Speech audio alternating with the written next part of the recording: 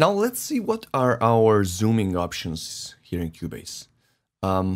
So as you can see here, there are some recorded tracks, actually a bunch of it. And don't worry about the colors, organizations, everything you see here. I'm going to teach you in this course how to get your projects look like this. But just for now, in order to explore zooming options, I wanted to use a real project. And this is a cover of Hans Zimmer's Time that I was doing for just in purpose of practicing. So that you see what happens with tracks when we use these zooming options. Now the basic zoom sliders are right here, down in the right lower area. And the first one is for vertical zooming. And if I click on this small dot on the slider and I go, up and down, it automatically gets these tracks bigger or smaller. So it, does the zoom in and zoom out.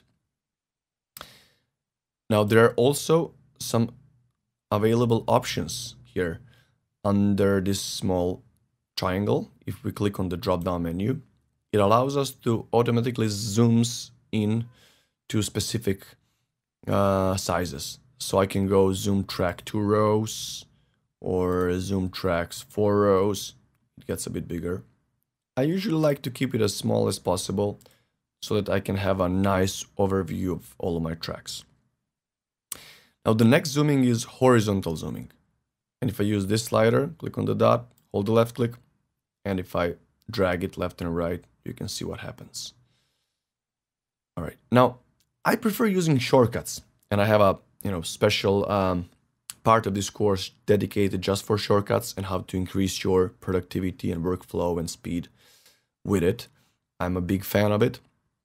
And basic Cubase shortcuts for zoom in and out in horizontal line are letters G and H. So if I press letter G once, I zoom out. If I press letter H, I zoom in.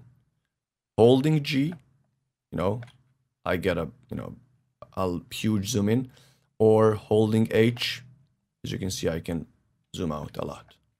Now let's go back. Let's press G again. And now some of these cool options, like preset options, if we go to vertical line and we go to zoom tracks full, now this allows me to see all of my tracks in the full screen mode. So, it zooms it in so that you see every track in full screen, so that it covers the entire screen, but that you can see everything. The same option you have here on the horizontal line. So let me zoom in on zoom out. Let's say on H. Actually zoom in, sorry. Let's zoom in. And then if I go down here and click zoom full, it brings me back to full screen mode. Right, so now it zooms it in so that I can see everything, the entire length of my project in full screen, but I still can see everything. And now we covered locators. So now that we know what locators are, we can also use an option called zoom to locators. Let's say I want to work on a specific area around specific track. And let's say that I go to my track, let's say here, for example, this part here, this is my, viola. Yeah, this is viola. If I click on it, if I click on the recorded track and I press letter P, Cubase automatically sets up locators on the left and right side of this part of the project, around this track, basically.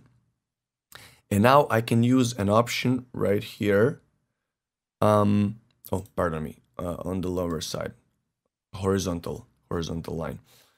I can go to option zoom to locators. If I press zoom to locators, it automatically zooms the project area where that selected track is. So it's a convenient option when you want to, work around a specific part of your project. And this is it about zooming.